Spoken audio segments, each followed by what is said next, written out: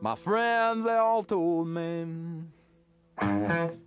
man, there's something gonna change your life.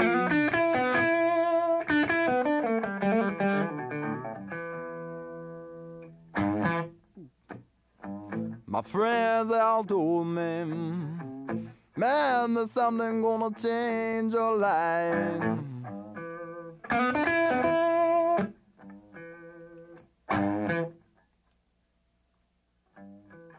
Gotta have that brown sugar, man, it's just gonna change my life.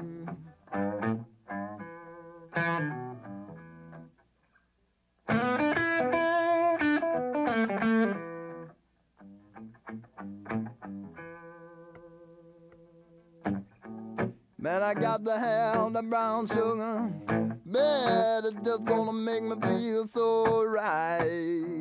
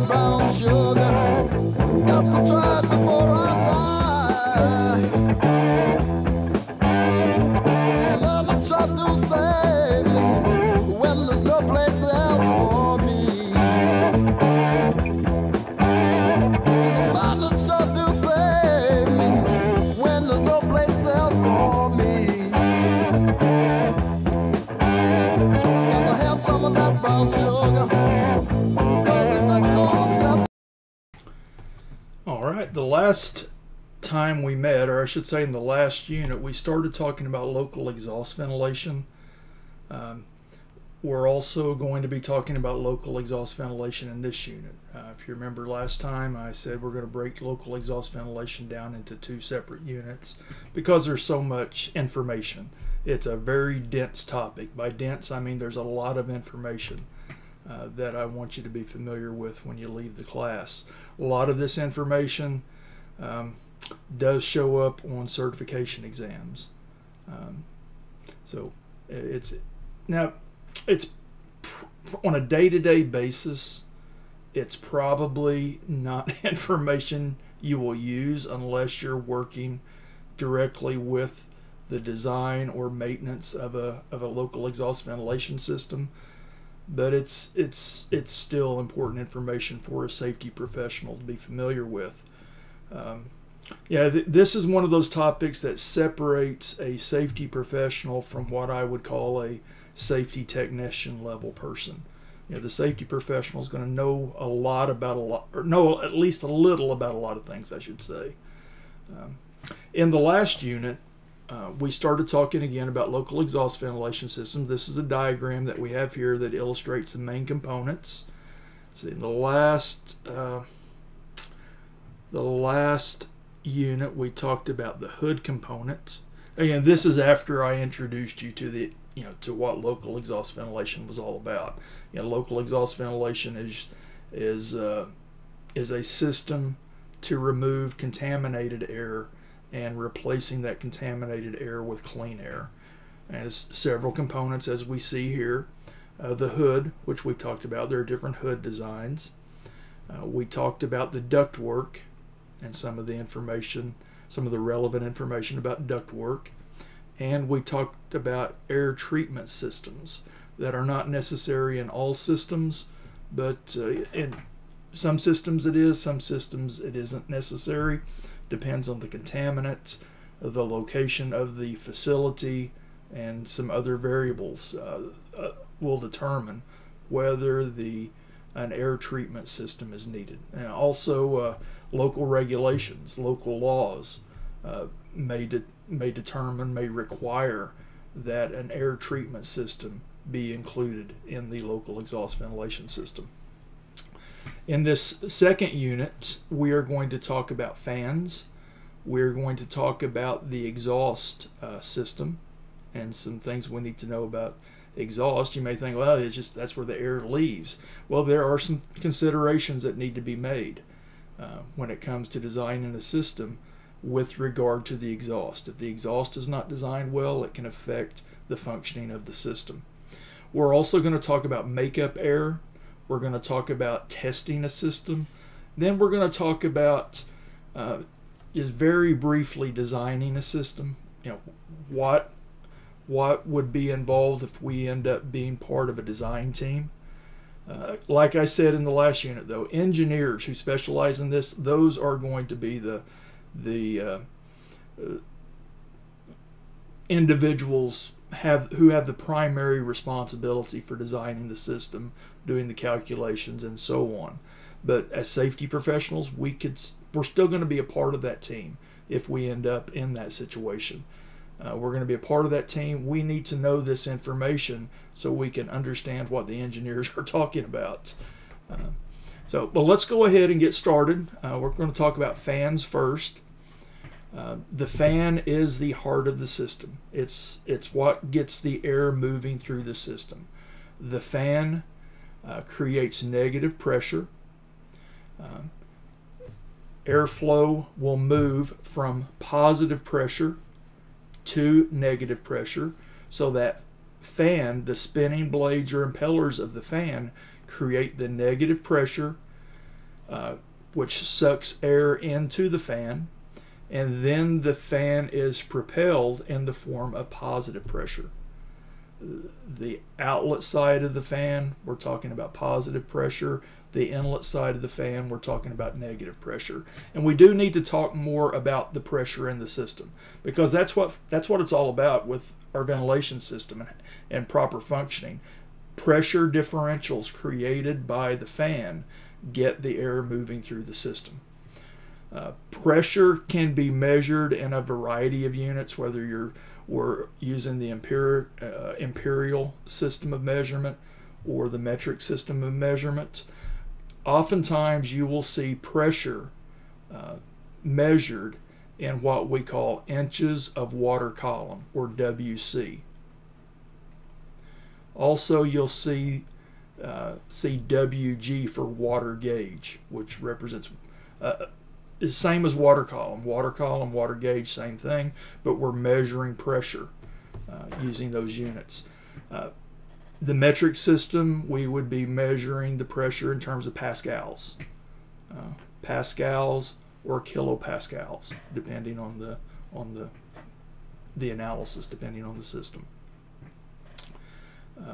Again, here we go. Inches of water column is also referred to as water gauge pressure, abbreviated WG or WC. There are three types of pressure that we need to be familiar with when talking about ventilation systems: static pressure, velocity pressure, also referred to as dynamic pressure, then the total system pressure or total pressure. And here is the basic simple formula representing how those are related. Total pressure equals static pressure plus velocity pressure. And you'll also see this same formula presented with this notation. P sub T equals P sub S plus P sub V. This is the notation you're likely to see on certification exams. The formulas that are provided to you on certification exams will use this notation on the top here.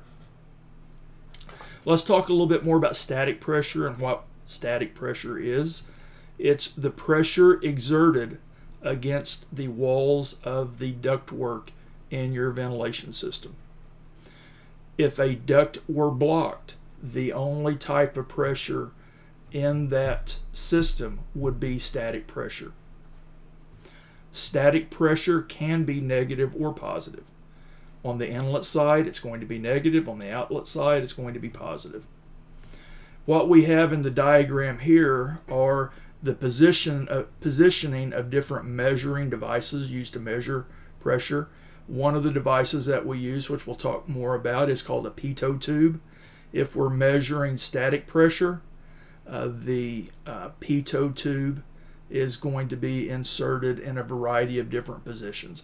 And this is probably something you'll never need to bother yourself with as a safety professional, unless you end up specializing, say, in ventilation systems. And maybe you end up specializing in industrial hygiene with a subspecialty in industrial ventilation. Then you're going to study this in more detail, and you would become more familiar with the different instruments and the proper placements of those instruments within the ventilation system. And these instruments are located within the ductwork of the systems to take the pressure measurements. Oh, what kind of pressure is being exerted against the walls of the hot air balloon from the inside? Static pressure. We got static pressure exerting force against the walls of the balloon. It's not moving, it's not dynamic, it's just static in place. Velocity pressure is the pressure of air movement. It's the pressure exerted by the air as it moves through the system. Pressure of air moving through a duct. It is a function of the air velocity, the speed with which the air is moving through the ductwork, and the density of the air. And here's some other diagrams showing the placement of pitot tubes within the ductwork for taking different measurements. This, by the way, is from the OSHA technical manual. Both of these diagrams that I've thrown at you here, these are from the OSHA technical manuals. Total pressure is the sum of static pressure and velocity pressure. Pressure created by the flowing air and pressure against the duct wall. And over on the suction side, we see negative static pressure. Over on the outlet side, or the pressure side, we have positive static pressure. Velocity pressure is the same on both sides, but the total pressure is going to be different. Again, notice total pressure on the suction side is negative. We're creating that negative pressure to get the air sucked into the fan. So we've had negative total pressure, positive total pressure on the outlet side of the fan. And this diagram over here gives you a better idea of the relationship between velocity pressure and static pressure. Again, static pressure is exerted in all directions against the walls of the ductwork, while velocity pressure is only exerted in the direction of the air movement within the system. And we have static, static, static, and then we have velocity pressure in the direction of the airflow. And I do have a fly buzzing me, so I may need to stop at some point and kill the fly. See if he bothers me too much. He's on my tablet right now. But let's try to continue on though. Now when it comes to pressure and fans and ventilation systems, there's more information in the calculations tutorial videos. I provide you with those videos. If you want to watch them, you can. If you're down the road looking at taking the ASP or the CSP exam, they could be good study resources for you. But for this class, you don't have to watch those videos. Here is the formula, and this is a formula you might see on the CSP ASP exam. It's the formula for calculating the static pressure of a fan. The static pressure of a fan equals the static pressure on the outlet side minus the static pressure on the inlet side minus the velocity pressure on the inlet side. And again, pressure measurements are taken with pitot tubes and a manometer, which we haven't talked about yet. We're going to talk more about the instruments before we're done here. I think you should know have some basic knowledge about the different instruments that would be used, and I'm going to focus on that before we're done with this unit. And they are inserted into the ductwork, these instruments. You have the pitot tube that's connected to the manometer. The manometer is actually going to give you the reading, the pressure reading. But given this diagram here, we have our static pressure in, our velocity pressure in, and our static pressure out. What is the static pressure? The fan. Use this formula, plug in these values, and we find that the static pressure of the fan, or at the fan, is 2.7 inches water gauge, using those units of measurement. There are several laws of fan behavior, or basic fan laws. On the certification exams, and that's where this is going to be most relevant for you. Fan laws are a favorite on certification exams, but only a few of the fan laws. If I remember correctly, there are 6 or 8 fan laws, but the fan laws that are focused or that can show up on the certification exams are the ones that I'm going to cover coming up.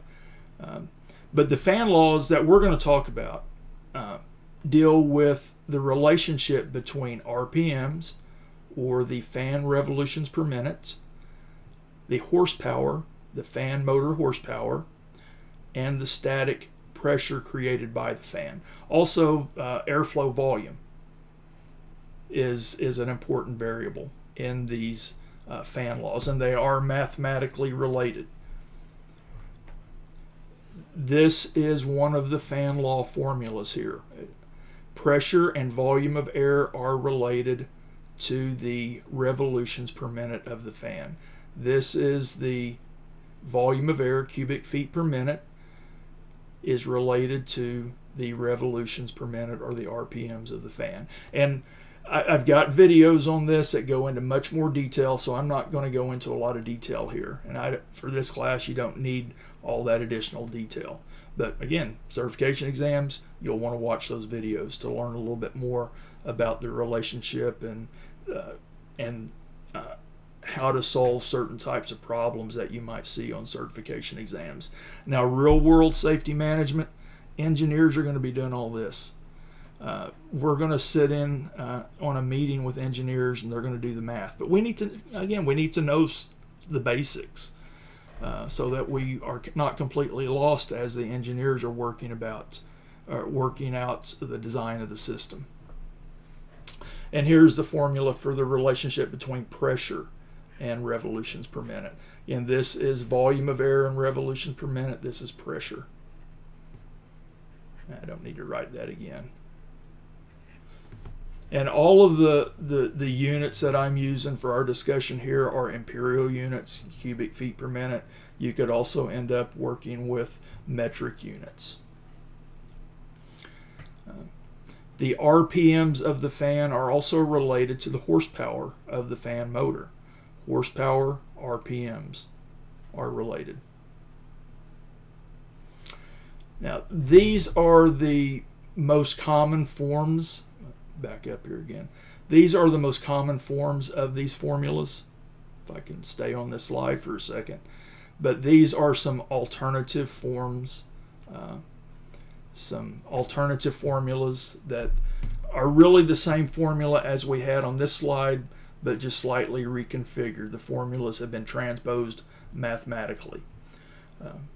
And as I said previously, there are other fan laws that look at the diameter of the impeller velocity, and other fan-related variables. But as far as certification exams, it's revolutions per minute, it's cubic feet per minute or volume of air, it's horsepower of the fan motor, and pressure.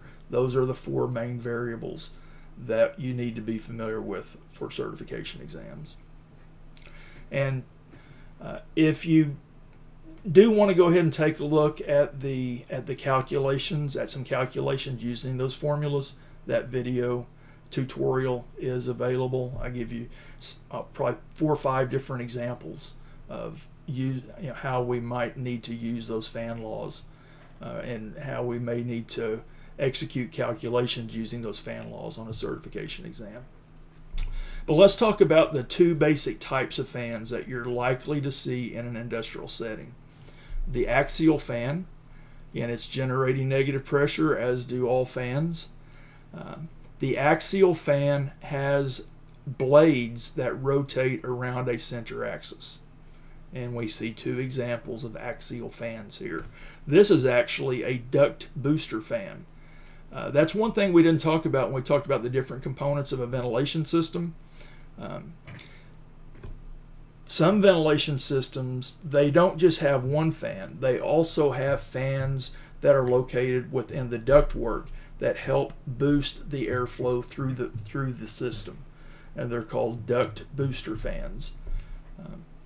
I'll talk a little bit more about duct booster fans before we're done, but that's what we have here.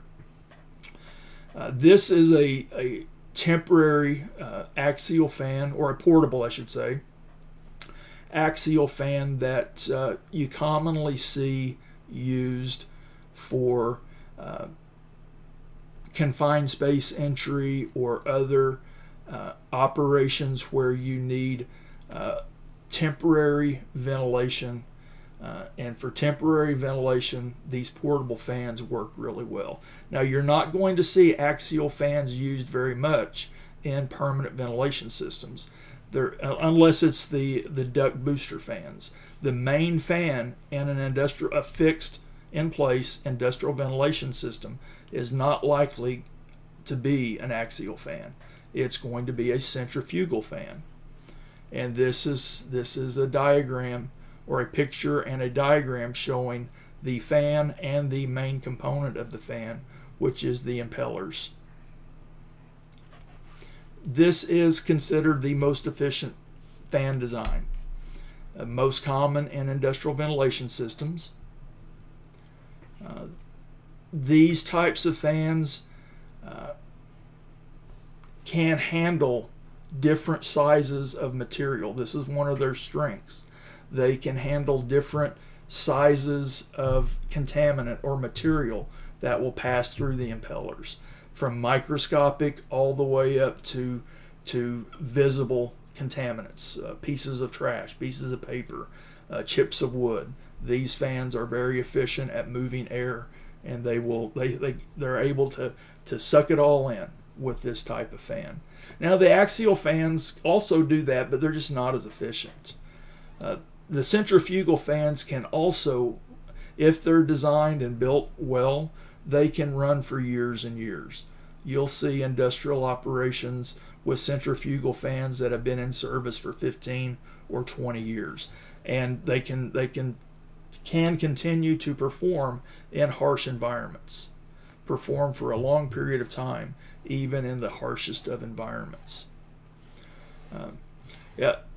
A note again about engineers. There are engineers, I think I said this in the last unit, there are engineers, that's their entire life work is on fan design, and they're continually experimenting with different different shapes to the impellers, different shapes on the blades.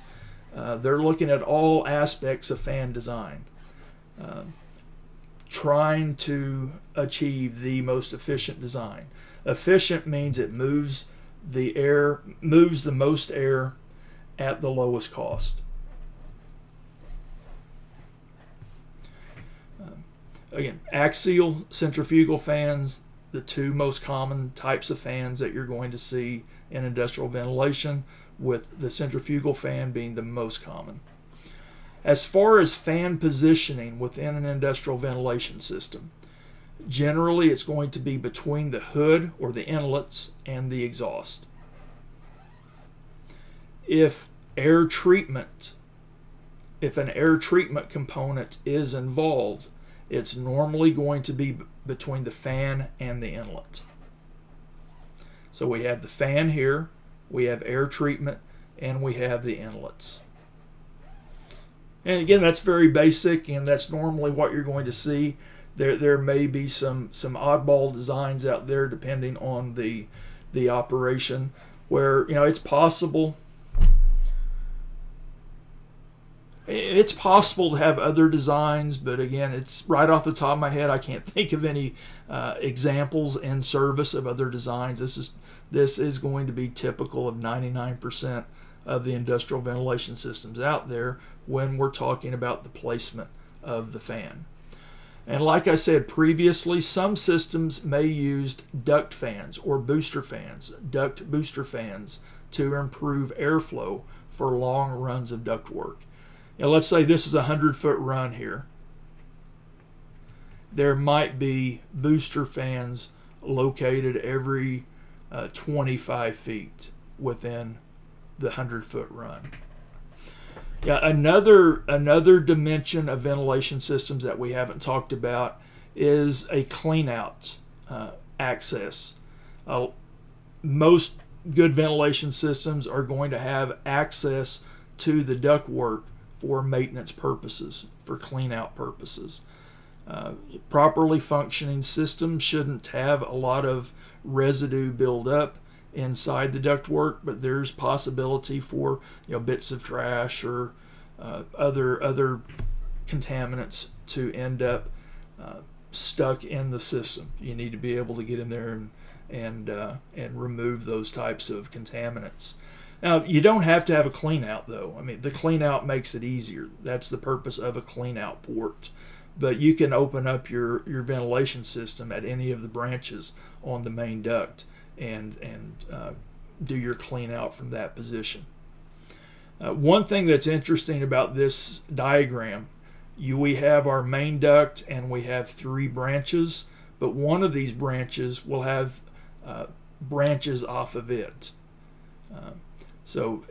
Another design feature that we didn't talk about, or we haven't talked about, it is possible to design multiple branches off of a branch, or other branches off of a branch from the main duct. See, what else can I say here? Now we'll get into we'll talk about the stack and the importance of the exhaust stack in another video. That's another component that we need to pay attention to.